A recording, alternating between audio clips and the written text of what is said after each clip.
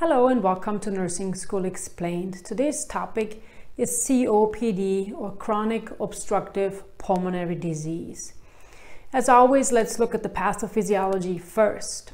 When chronic obstructive pulmonary disease, we always have to distinguish between two different pathophysiological mechanisms that are going on here. One of them is emphysema and the other one chronic bronchitis. So let's look at emphysema first. So emphysema is caused by inhaled pollutants, and most commonly that is smoke or any kind of other environmental pollutants such as smoke, living close to factories, a lot of agriculture, those kind of things. And these inhaled pollutants over time destroy the elastin that the alveoli are made of. Therefore, when the elastin is destroyed, the alveoli lose their recoil ability after exhalation. So basically what that means, I've drawn it out here. So you have the airway and then the alveoli at the end, and typically the air comes in, the O2 comes in, gas exchange happens at the alveoli, and then CO2 is exchanged. Well, when the alveoli here lose their elasticity, that elastic recoil, they're kind of a little bit more distended to begin with. And because they can't really kind of contract as they're trying to get rid of the CO2, they're not able to exhale or eliminate the CO2, and that means that the CO2 gets trapped here in the alveoli. And that's right here, the small airways then collapse and leading to alveolar distension and that air trapping that I just explained over here, which means that the CO2 can't exit and the O2 can't enter, and therefore the patient will become hypoxemic, so less oxygen concentration in the blood. In comparison, chronic bronchitis is also a chronic obstructive pulmonary disorder, but it works a little bit differently. The causative organism or mechanism, again, is chronic exposure to smoke or the environment. But in chronic bronchitis, the bronchi and bronchioles get inflamed. Now this inflammation, as we know, typically anywhere, especially in the lungs, causes increase in mucus production, and therefore the airway walls thicken, causing an airway obstruction. So now we're having the problem where the air also can't escape because of the mucus and the thickened airway walls. And a chronic bronchitis diagnosis is usually made if there's a daily productive cough for 3 months for 2 consecutive years. So that's a long time exposure to any of these pollutants or smoke that cause all these things going on over time. And keep in mind, both of these are chronic diseases, so nothing happens really quickly here. This is a chronic exposure, and these changes happen very slowly over time. Now this would be in comparison, let's say, to acute bronchitis, which, like an upper respiratory infection, can lead to acute bronchitis. But today we'll stick with these chronic respiratory disorders. Now if we come back to emphysema, signs and symptoms, because the CO2 can't exit and the O2 can't enter, the patient will have shortness of breath and they'll have increased work of breathing, as well as they might have accessory muscle use. A lot of patients, because of this physiological mechanism that's going on here, it will be easier for them to breathe in the tripod position. And what that means is that they will usually lean forward. If they're sitting in a chair, sometimes they'll put their hands on their knees and it'll be a tripod. So their arms will be 2 parts of the tripod, and then their head will be the second. So basically leaning forward allows them for more expansion and to easier excrete that CO2. A lot of times patients with emphysema, they will be thin and they will have what's called a barrel chest and an increase in AP diameter. And that means anterior posterior diameter.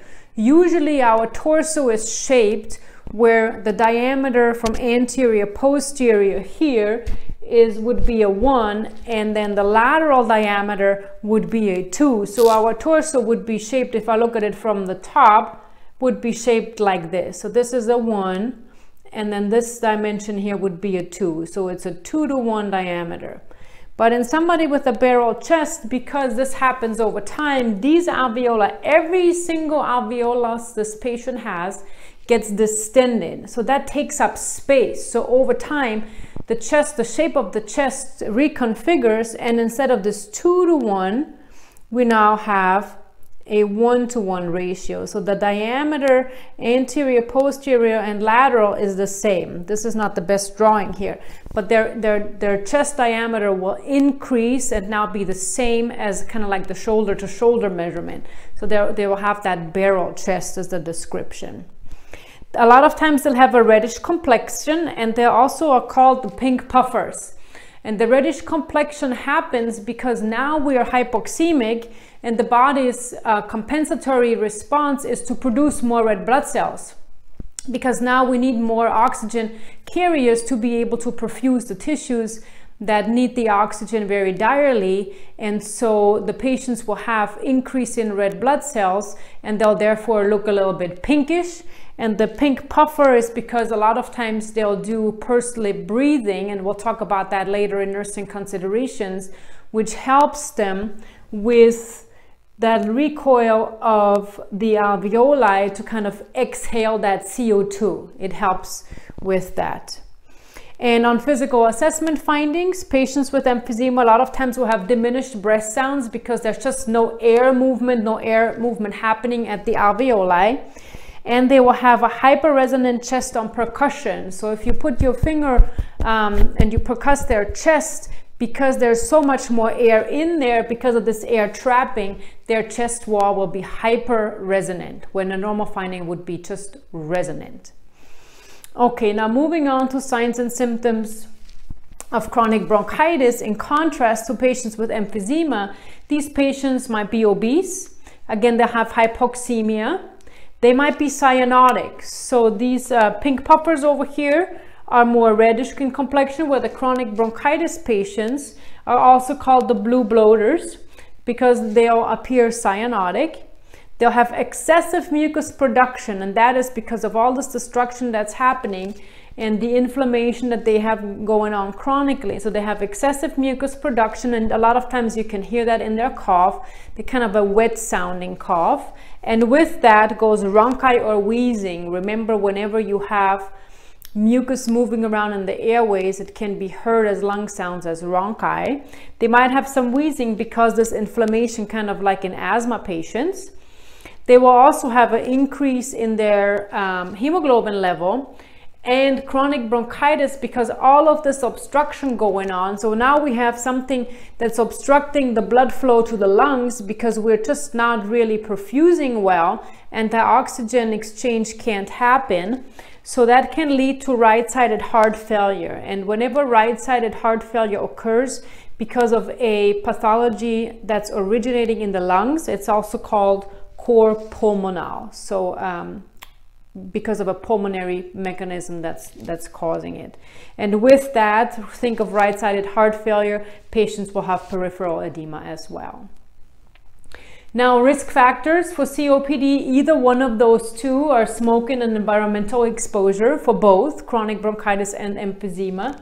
And then for emphysema here in pink, it color codes, it matches. There is something called an alpha-1 antitrypsin deficiency. That's a pretty rare disorder.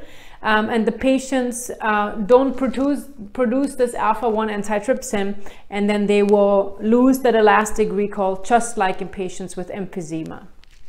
Now, diagnosis is usually made based on symptoms, but of course we might also want to visualize their chest with a chest x-ray or CT of the chest. And pulmonary function test, I put a star here. That's the golden standard for diagnosing these respiratory disorders. Of course, if the patient is in distress or has an exacerbation, we might want to look at an ABG, see how they're doing. A sputum culture, if they have an acute infection and we want to see if there's maybe a bacterial or viral infection going on. And then an alpha-1 antitrypsin test if we're suspicious that they have emphysema because of this deficiency. Complications. So remember, these are very chronic, these conditions happen over years and years of chronic exposure. So these patients are at higher risk for respiratory infections because their normal protective mechanisms of the lungs, the cilia that propel any kind of inhaled irritants out, or all this mucus production, puts them at higher risk for respiratory infections. Now they're also at risk for pneumothorax because now if the alveoli are so distended, they can burst, and then the air escapes in the pleural cavity, and now a segment of the lung can become basically open, causing a pneumothorax, which is also a collapsed lung. Certainly it can use to cancer, smoking specifically, and then right-sided heart failure, respiratory failure, and eventually death. Excuse me. Now, treatment for these patients, stop smoking or stop the exposure to the environmental pollutants, is really the number one goal here. Now, for medications, they will use beta adrenergic agonists, which is basically the albuterol, a bronchodilator, because if we have airway constriction and obstruction, and these airways collapse, we want to make sure that we dilate the bronchioles so that more air can travel to the alveoli and perform that gas exchange. And they might also be using anticholinergic medications. Keep in mind that cholinergic usually pertains to the parasympathetic nervous system. So now if it's anticholinergic, we want to block the parasympathetic nervous system. So we want to allow the bronchioles to open up and dilate. And I put here, there's a combination, which is called a combivent, hence combination, which is a combination between the albuterol and the atrovent, and a lot of patients will need that. Now, difference is that adrenergic works on the sympathetic nervous system, cholinergic on the parasympathetic nervous system. So sympathetic response is a little bit faster versus parasympathetic is slower, but these patients might be needing both nervous systems to be helping with the bronchodilation for these chronic conditions. Now, they might also need an ICS, an inhaled corticosteroid, if they have frequent exacerbations that require hospitalization, or they just, maybe it's winter season and there's a bad cough and cold season. And they might even require oral steroids if the exacerbations happen very frequently or it's late in their disease. And then certainly they might also be needing O2 at home. And it's okay for them to have an O2 sat that's between 88 and 92%. So don't panic if you see a patient with an O2 sat of 90%, for example, and they're actually looking that they're okay. It's always okay to ask them, do you have any kind of lung disorders? And then they might tell you, yes, I have emphysema, yes, I have chronic bronchitis. And you might even want to ask them the normal O2 sat level. And then they say, oh, it's usually 90, and they look perfectly fine at that O2 sat. Now let's look at nursing care for patients with chronic obstructive pulmonary disease. So first of all, we want to encourage them to stop smoking. And keep in mind, this is not going to be an easy task, because a lot of times these patients have been smoking for decades, or many years. That is a very difficult habit to stop doing. So they're going to need a lot of encouragement. Maybe all kinds of other disciplines have to be involved to help with that. And then we're going to have to help them with some breathing retraining. And I wrote down here pursed lip breathing and diaphragmatic breathing. And so the way that the pursed lip breathing works is basically you ask the patient to exhale through pursed lips, as if they were exhaling through a whistling. So they would inhale and then exhale. And what that does, because of the narrowed oral cavity now, there's increased pressure that is needed to exhale the CO2, which will help deflate that bleb, that alveolus that is so distended, and help them get rid of some of that CO2. And then diaphragmatic breathing, the diaphragm is the major muscle of breathing, and we really want to encourage them to strengthen that, so that they inhale by using kind of like the muscles of the belly to inflate the kind of like the belly button, which helps to bring the diaphragm down and allows for lung expansion. And then as the diaphragm recoils, it allows them to help to expel the air.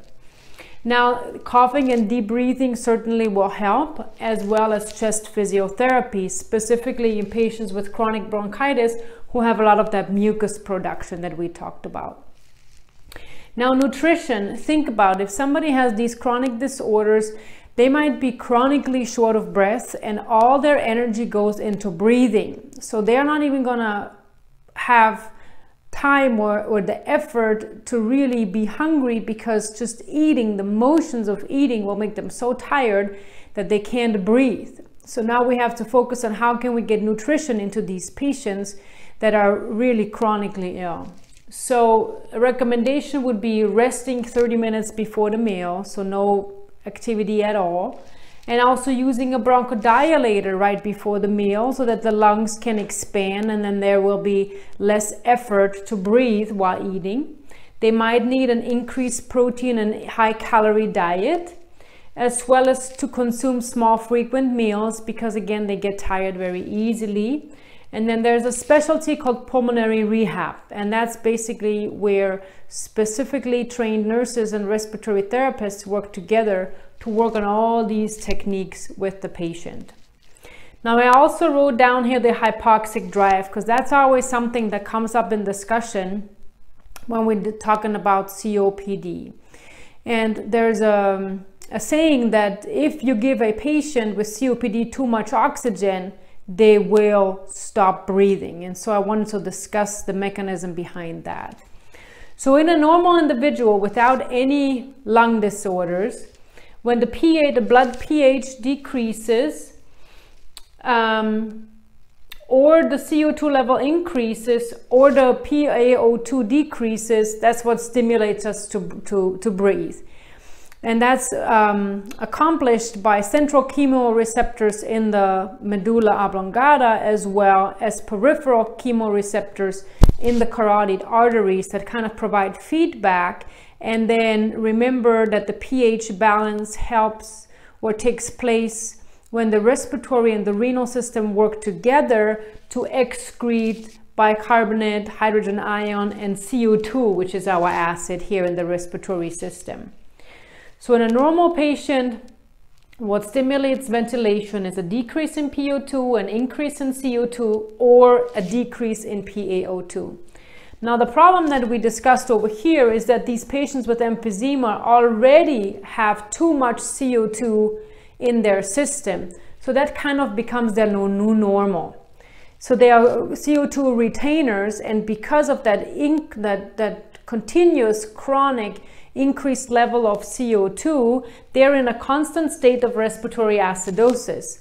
But their kidneys have adjusted. So their kidneys are now used to helping getting rid of some of that hydrogen ion and absorbing more of the bicarbonate to balance their pH. And now this normal mechanism where a decrease in O2 or increase in CO2 stimulates ventilation is no longer valid in patients with COPD. But now if we give them O2, because of these receptors react a little bit differently, by administering O2 to these patients, it might decrease their respiratory drive and it might decrease their respiratory rate, and therefore they stop breathing. Now, I'm not saying that if a patient presents who has a history of COPD and they come to you and all of a sudden they have an O2 sat of 65% and they are struggling to breathe, they can barely talk, they're using accessory muscles, that you shouldn't give them oxygen. I'm not saying that. This patient, most likely the way that I just described him or her, will need a lot of other measures and maybe even be put on mechanical ventilation if that's within their wishes.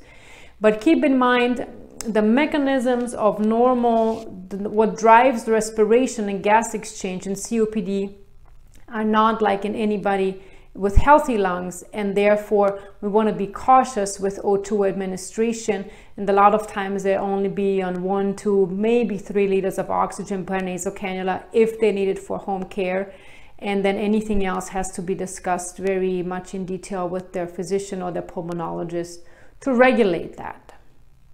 So I hope this has helped you clarify the concepts of emphysema, chronic bronchitis, and how it applies to our patient population. Thanks for watching. I'll see you next time.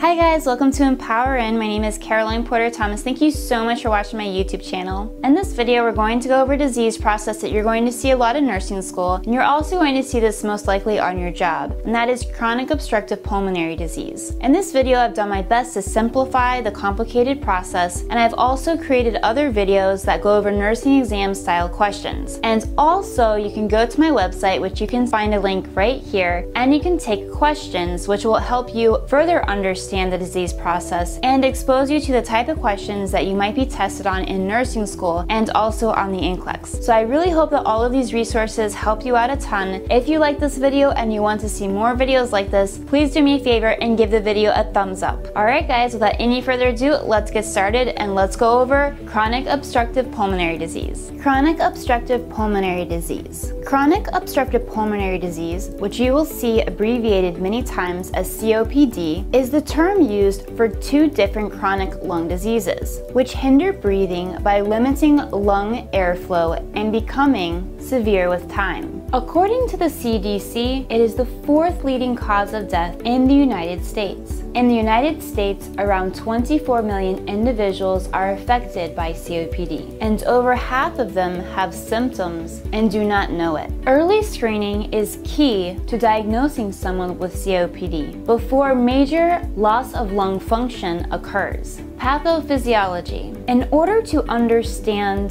the progression of COPD, we need to understand the structure and functioning of the respiratory system. During the breathing process, air enters the main windpipe. This windpipe divides into two smaller branches called bronchial tubes. Each bronchial tube goes to one of the two lungs, where they are divided into numerous smaller branches, known as bronchioles.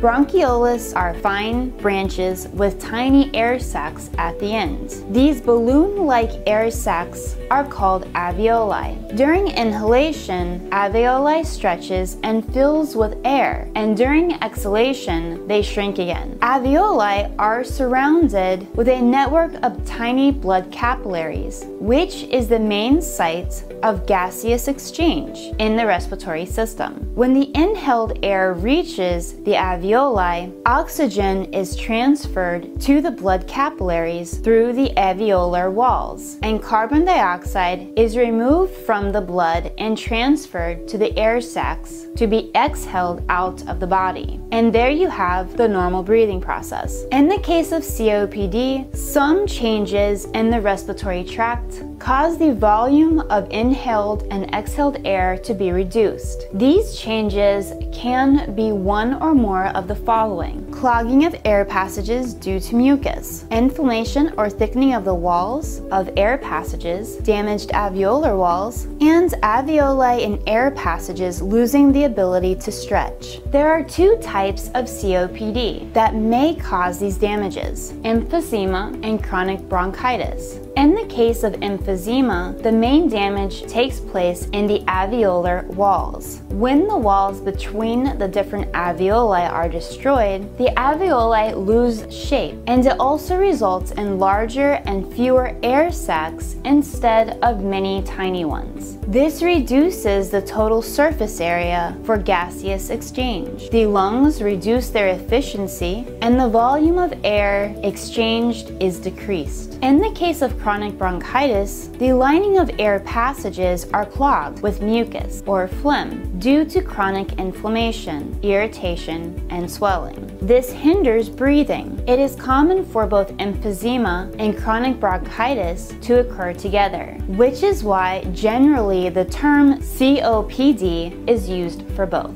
Causes. Most cases of COPD are caused by inhaling pollutants. That includes smoking cigarettes and pipes and secondhand smoke, fumes, chemicals, and dust found in some work environments, can contribute to many people having COPD. Smoking, however, is the most common cause of COPD. Prolonged exposure to lung irritants can destroy air passages and lungs. Air pollution, dust and chemical fumes from the environment or workplace can also cause COPD, but they are less common. Difficult to understand genetics can also play a role in an individual's development of COPD, even if the person has never smoked or has been exposed to strong lung irritants in the workplace. There is a genetic condition known as alpha-1 antitryptism deficiency, which can also contribute in the development of COPD. However, it is very rare. People with this condition are deficient of alpha-1 antitryptism, also known as AAT, which is a protein made in the liver. Accompanied with smoking or lung irritants, this condition can destroy the lungs and cause COPD. Signs and symptoms. COPD is a progressive disease. In the early stages, there may be no symptoms, or they may be very ordinary and mild ones. But with the progression of the disease, more severe symptoms start to appear. Common signs and symptoms can be a persistent cough for 3 or more months, accompanied with the production of thick mucus, which gets worse during the early mornings. Dyspnea, which is a medical term that means shortness of breath, especially during physically demanding activities. Frequent respiratory infections like flus, colds, and pneumonia, tightness in the chest, wheezing, and fatigue. Advanced COPD symptoms can include difficulty with talking and breathing at the same time, fevers and headaches due to high carbon dioxide levels in the blood, cyanosis, which is a bluish or grayish colored lips or fingernails. This is due to low oxygen levels in the blood, and a barrel chest-like appearance. Swollen feet and ankles, weight loss, lack of mental alertness, and clubbing of the fingers. Diagnosis. Diagnosis of COPD is done by a specialist using test results, physical examinations, medical history of the family, and other relative data gathered through questioning the patient. Spirometry. Spirometry is a painless test used to confirm the presence of COPD. For this test, a spirometer is used to find out the volume of air inhaled and exhaled by the person and how fast the air moves in and out of the lungs. The doctor may also suggest other tests, including chest CT scans and X-rays, to help provide visual pictures of the lungs and see if they show any signs of COPD, if any. An arterial blood gas could also be done. It is a blood test to measure the level of oxygen in the blood. It helps determine the severity of COPD and whether oxygen therapy is required or not. Treatment. The damage is irreversible, but medications and changing lifestyle can slow down the progression of the disease and help the patient live a normal life. Things like quitting smoking and avoiding lung irritants are the main steps to treat COPD. For help in quitting smoking, the individual can join a support group. Medications. There are many different types of medications used to treat the symptoms and complications of COPD. These can include bronchodilators. Bronchodilators relieves coughing and shortness of breath and assist in breathing. They are usually sold with inhalers. Examples of bronchodilators are short-acting Atrovent, levobuterol, Xopenex, Ventolin HFA, ProAir, and long-acting dilators can include Tudorza, Ceravent, Brovia, Spiriva, Ericapta, and Performist. Also, inhaled steroids can reduce inflammation of the air passages and prevent exacerbations. Examples of these could be Pulmicort and Flovent. Combination inhalers are a combination of bronchodilators and inhaled steroids. Examples of these include Symbicort, Advair, and Selmatrol. Phosphodiesterase inhibitors is a new drug used to treat severe COPD. It reduces inflammation of the air passages and helps them relax. A name of this type of drug includes Daliresp. Theophylline is an inexpensive medication that prevents exacerbations and makes breathing easier. It can have side effects such as rapid heart rate, tremors, and nausea. Oral steroids help prevent further damage and moderate or severe acute exacerbations of COPD. Oral steroids may exhibit serious side effects such as diabetes, weight gain, cataracts, osteoporosis, and vulnerability to infections. Antibiotics are used to treat acute exacerbations by fighting respiratory infections, including acute bronchitis, influenza, and pneumonia, which can otherwise intensify COPD manifestations. Lung therapies. Patients with moderate or severe COPD may require additional therapies, such as supplemental oxygen. Supplemental oxygen is given to patients with low oxygen levels in the blood. There are several lightweight portable devices available on the market that are used to provide oxygen to the lungs. It is the only COPD therapy proven to extend life and improve quality of life. Pulmonary rehabilitation program may also be an option. It is based on a combination of education, nutrition advice, exercise training, and counseling to fulfill every COPD patient's individual requirements. The program may help reduce hospitalization periods and enable clients to live more active lives and improve their quality of life. Surgery. Certain patients with acute emphysema, for whom medication alone is not enough, may have to go through surgery. These surgeries can include lung volume reduction surgery. This surgery is used to remove small wedges of damaged lung tissue to create extra space in the chest cavity. This helps the remaining lung tissue and the diaphragm to work more efficiently, and thus potentially extending life and improving the quality of life. A bullolectomy can also be performed. Remember, whenever you see the letters ectomy at the end of a word, it means the removal of. A bullolectomy is when the alveolar walls are damaged. Larger air spaces are formed, known as bulla. Bulla can be so large that it can hinder breathing. A bullolectomy is a surgery which is used to remove one or more large bulla from the lungs. Lung transplant. A lung transplant is recommended only to certain patients who meet certain criteria. Lung transplants improves breathing and helps to live an active life. However, it is a major operation, and so there are considerable risks associated with it, such as organ rejection, in which case the organ receiver has to take immune suppressing medications for the rest of his life.